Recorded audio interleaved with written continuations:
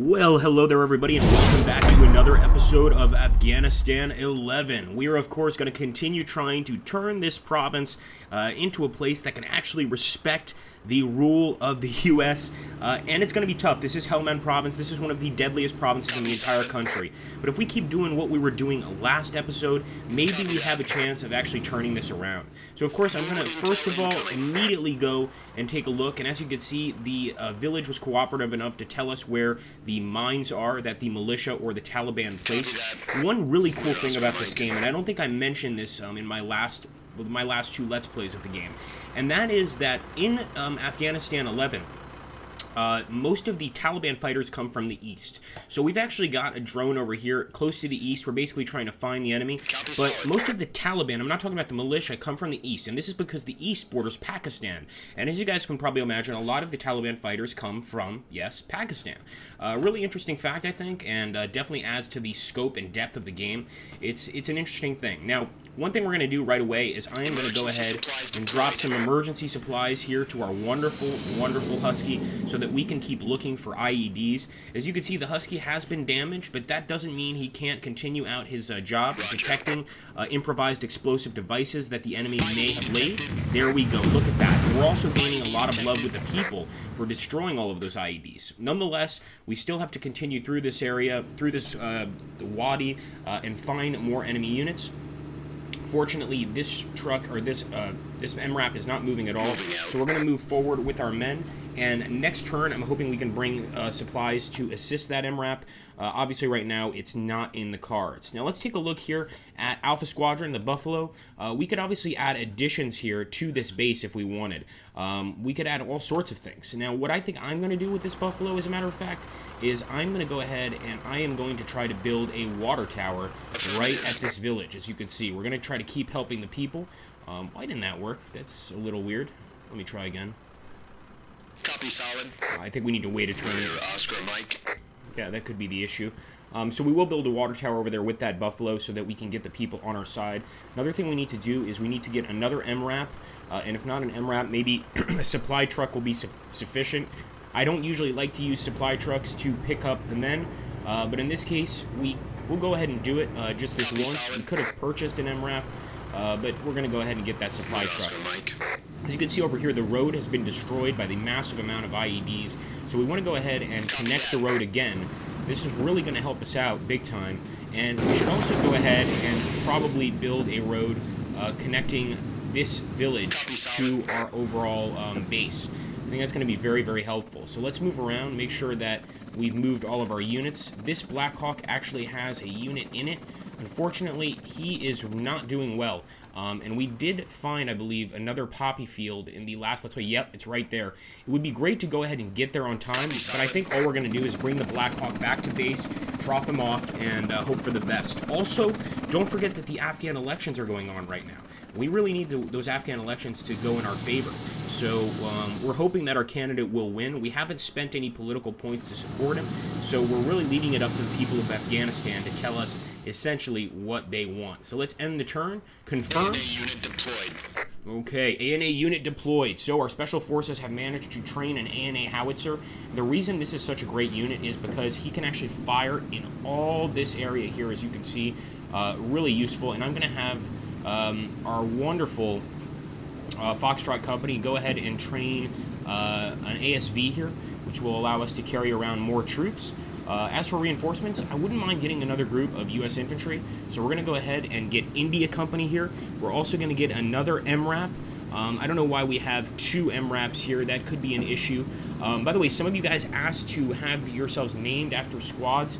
I don't believe that once they're out, they can be named, so I should have written this down. I apologize for that. In fact, let me take a look here. Delta Squadron. Yeah, we can rename. So I'm actually going to take a quick look here. I don't want to interrupt the game, but I'm going to see if I can quickly, really quickly, find some of the people that wanted to be named. Of course, I'm probably okay, guys. So we renamed some units. Now, the one I did rename here, History Kid. I've renamed the Special Forces Super Special Forces, as someone requested. I am going to take a look at the second video. I only looked at the first for the names, and we also got the fourth CACR PRT because one of the users here was actually in the Czech military, which is pretty awesome. And hey, man, great job. You know, I'm sure you probably saw a lot of, or you certainly trained and had some amazing experiences. And unfortunately, our Buffalo did hit a mine. Thankfully, it did damage our overall hearts and minds, but it didn't actually destroy the vehicle. Now, the vehicle is in trouble. And obviously, a Buffalo can't really repair itself, so we're probably going to need to go ahead and, yep, you guessed it, buy another Buffalo for 1,000. That's expensive, but you know what? I think it's worth it. I'd love to get another Husky out here too, so I think I might invest in a Husky, but we're going to give it some time. We're going to wait just a little bit before we do, and we're also going to build a road to connect that village to our men. And in fact, I'm thinking this MRAP, this was kind of a blessing in disguise because the Husky cleared the way for the MRAP, and he's going to get to that village a lot sooner than he would otherwise. Obviously, you can see that while we're in the forward operating base, one thing that's really cool is that this the helicopter will regain 1 fuel every turn in the forward operating base. So we do have that poppy field there, and I'm thinking we could go ahead and take her out. Now, this is one way to really stir up a hornet's nest and piss off some Taliban, but it's also a way to piss off the civilians in the area. I mean, after all, you know, they use these opium crops not for drug use, but they use these opium crops to basically feed their families, and destroying them, it's going to cause some anger for sure. So I'm going to go ahead and move the Black Hawk Squadron out here. We might run out of movement points before we get them there. I'm hoping that's not the case. I'm going to try to drop our boys. Ooh, we might not be able to drop them here. Copy, solid. Alright, there we go. Yeah, we're going to have to drop them a little ways away from the opium poppy, and we will get there, but it's going to take some moving around, obviously. So let's hope that occurs. I'm also going to see if we can get some much needed emergency supplies to this vehicle. Beautiful. We pick up our boys and head to that village to make sure that the people know that we care about them and that we want to improve their country. Obviously, building roads also is one great way to get improved relations with the people. But holy shit, the Taliban are right there. They've opened fire on our vehicle, and we actually managed to kill them. Unbelievable. We actually managed to fight back and beat them, and now we know that they've set up some IEDs over here. I'm really happy that that MRAP managed to do its job, but of course, if this MRAP hits a single mine, we risk losing all of our men in that vehicle, as well as the MRAP itself. So let's get the Husky to keep looking for mines. Obviously, we want to go all throughout this area, and each mine we take out substantially helps our relations with the people. So far, there's been a lot of mines in this Let's Play, a lot of IEDs, and that's not a good thing. Let's go ahead and build that water tower like we planned. 1750, it's expensive, but it's going to pay itself off over time, I believe. And as for the road, unfortunately, to build the road, we have to be back at our road. So we're going to be sending this Buffalo back to this road, and then we're going to lead it to the village to make sure that the people can see that we're trying to help them. So here we go. We do have this supply truck, and it's filled with infantry, but you know, it's very dangerous to send them out here, especially since we could hit another mine, what have you. I'm going to do it this once, but it's a huge risk I'm taking, and the supply truck has no defenses against an IED blast. So let's go ahead and turn, confirm. There we go, another day, another dollar, or another opium crop, depending on how you look at it. So let's go ahead and burn up that opium crop. I'm sorry, guys. It's not my choice. Well, it kind of is, but it's going to take them... Oh, there we go. I was going to say it's going to take them another turn, but nope, they got it. So that's 1,000 political points for us. Now we're going to pick these guys up. And remember, this chopper has to get back with fuel remaining. We're not going to have fuel remaining, so I'm hoping it's not going to crash. I think we still have one turn after this, even with 1 fuel remaining, to still maneuver. I hope that's the case, or else we're in some trouble. And I'm starting to think that we might send this unit over here to the eastern provinces near Pakistan, to the eastern mountains near Pakistan to fight the Taliban. But at the same time, we've seen a lot of enemy activity in this region, and this is where most of our villages are. So I'm going to stay in this region for now and try and spot some enemy units. Obviously, right now, the drone can spot them, so we're not exactly in the best position with our special forces. We could be in a position where we could help a lot more. But let's go ahead. We're going to drop these boys off at this village. They're pro-American, and it seems that they are showing us the location of an IED. I really appreciate that, but of course, these guys are definitely in need of rations, so we're going to drop them off. Come on, C-130.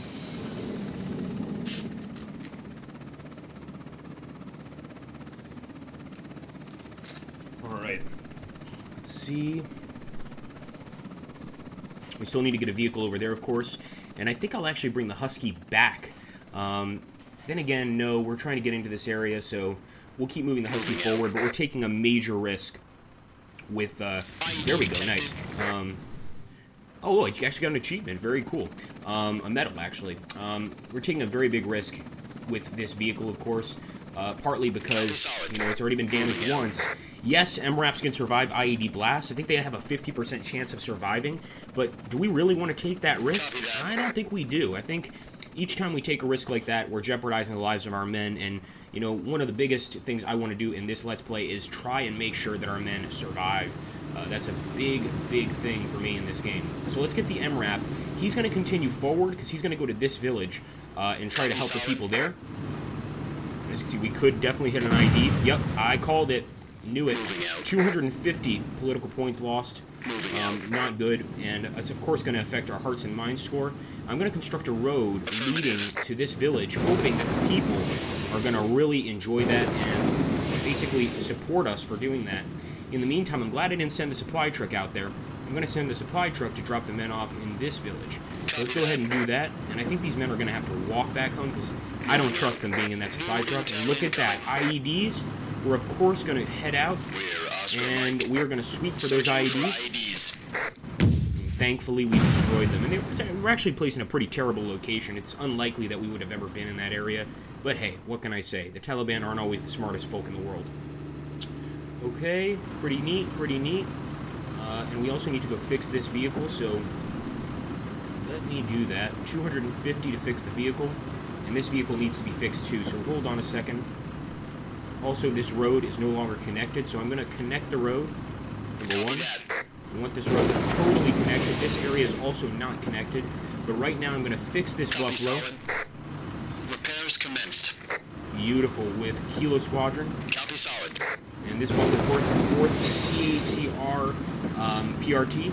And from here, we can probably build a road connecting this village, obviously, to our own road system, and this is really going to help them improve their economy, probably make them much happier than they were before. So there we go.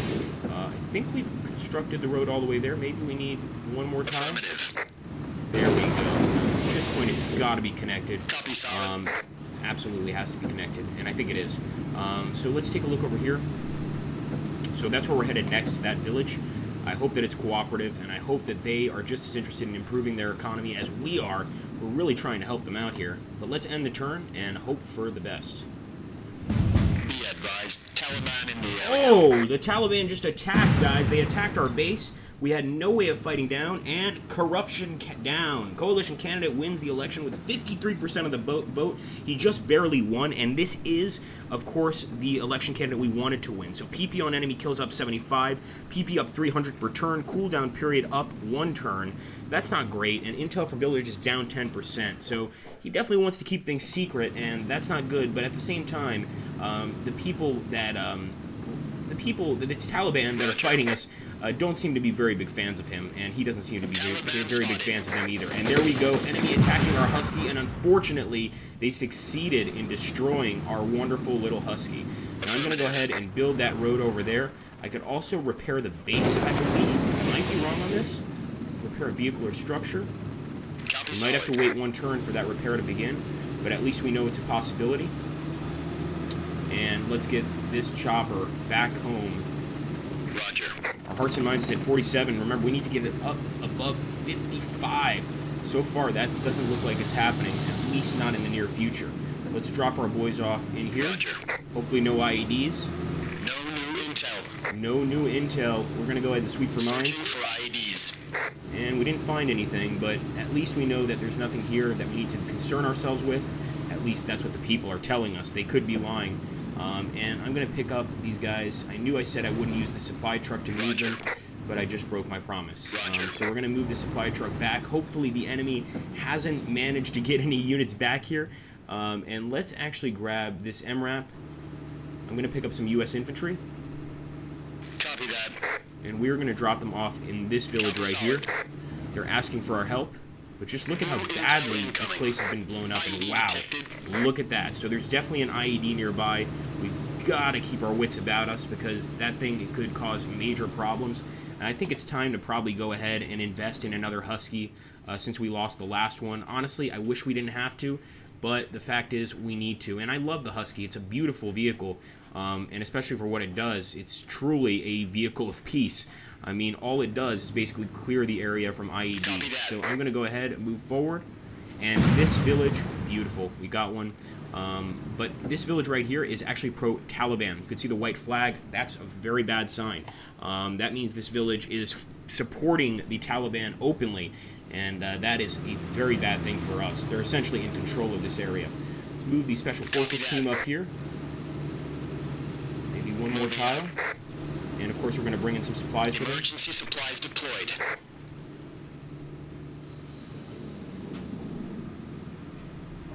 I'm not sure why these guys aren't moving. There we go. I'm going to try to drop our boys off in this village. Roger. Careful for IEDs. Village uncooperative. Got very lucky, and this village, of course, is turning towards the militias. We're going to try to sweep for Searching mines. for IEDs. Doing everything we can to improve hearts and minds here, but it's not working out as well as we wanted it to, unfortunately. And we do have a village over there as well, but we don't have really any units. Oh, there we go, U.S. infantry. Beautiful. Unfortunately, they just landed. The helicopter has no fuel, and I don't think they're in any position to really put up a fight. So we're going to wait a little bit. We're also going to wait for our Husky and our Buffalo to get over here to repair that road and clear the area of IEDs. So let's end the turn here. Make sure that we don't have any units we haven't moved. Well, this one's going to need a refueling very soon. Well, we could also build a water tower here. Let's do that. Affirmative. Nice. We're really risking it. We're getting very close to running out of points, obviously. Not a great situation. The supply truck is going to head back, but I'd like to get another supply truck out here to maybe deliver some UN aid to some of these villages. Also, we'll probably get a supply truck to deliver fuel to these vehicles. Right now, though, I'm going to focus on UN aid. I really think we need to do everything we can to help the people here. So let's go ahead and drop off some UN aid at this village. Hopefully no IEDs. Terrorists don't care if they're destroying a UN vehicle, but there we go. We actually moved the hearts and mind score up to 48, so we've got to do some more of that. Let's actually get another supply truck. They're not very expensive, and we will confirm the supply truck. And with the supply truck, I'm also going to pick up UN aid. And even though this village is not cooperative with us, we don't care. We're going to help them anyway. Hopefully there aren't any IEDs here. It wouldn't really be good PR for the Taliban, I don't think, but it would certainly scare the villagers into compliance. Let's pick up our boys. Copy that. Copy that. You better damn right copy that. And we shall, of course, end our turn very soon here. Okay, guys, we're ending the turn.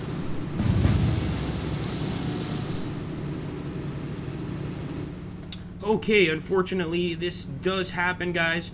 Needs to restart, and, you know, obviously this is a review copy, so, you know, this is kind of the issues that do occur. We're going to, of course, send this into the team, and hopefully they can figure out what's going on. But thank you so much for watching up to now. We might have to come back with a full release game before we manage to actually play out throughout the entire mission, but we'll see what we can do. Thanks for watching, guys. Take care, and have an awesome, awesome day.